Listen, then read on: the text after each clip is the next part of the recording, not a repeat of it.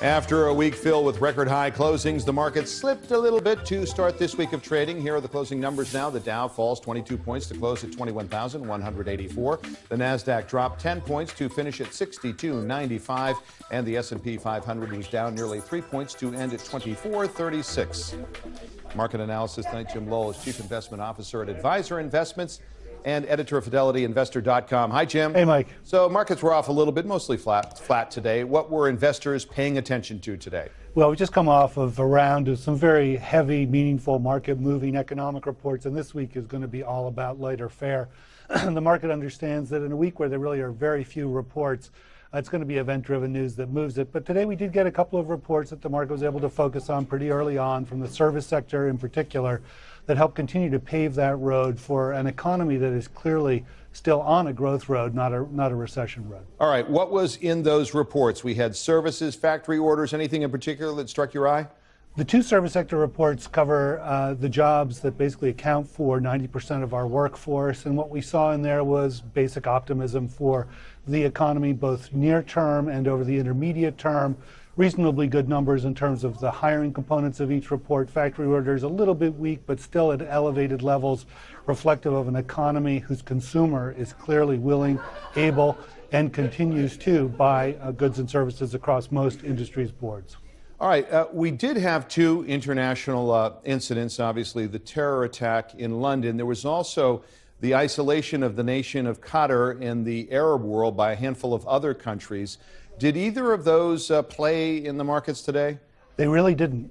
You know, the terrorist attack, while obviously tragic on a human scale, is something that we've seen the market be very cold and calculating about in terms of discounting, dismissing it.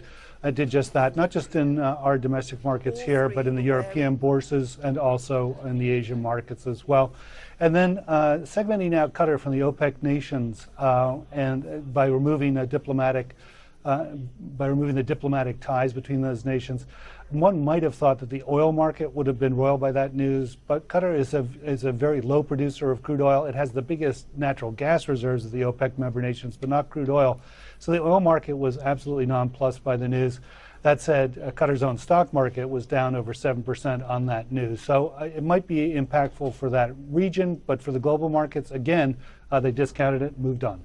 All right, we do have two things still to come this week that I think we're going to be paying a lot of attention to. Number one, the British election, and then number two, James Comey testifying in this country later on in the week. That's right, and they come on the 8th and then the 9th, so Wednesday and Thursday. We begin with the UK vote, which wasn't scheduled to take place until 2020, but Prime Minister May bumped it way up in order to shore up her Brexit position. Polls suggest that she's likely to be able to do just that, shore up support for it. But if there's an uncertain and unexpected outcome, markets clearly will react to that.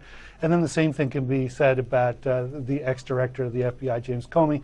If his testimony really does in any way, shape, or form protract the concern that this is an administration that may have done something wrong with regards to Russia, or that the president may have done something wrong with regards to obstruction of justice, the markets would definitely not take that as good news. All right, so that's Wednesday and Thursday. Tomorrow, Jim, anything in particular?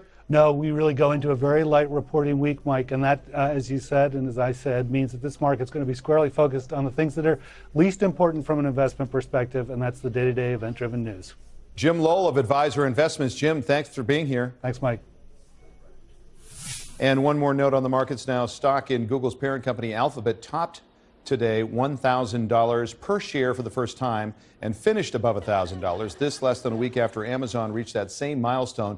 These companies are part of a small group that have shunned stock splits. Those splits make the stock more affordable and generate brokerage fees, but Alphabet and Amazon have chosen to reward long-term investors.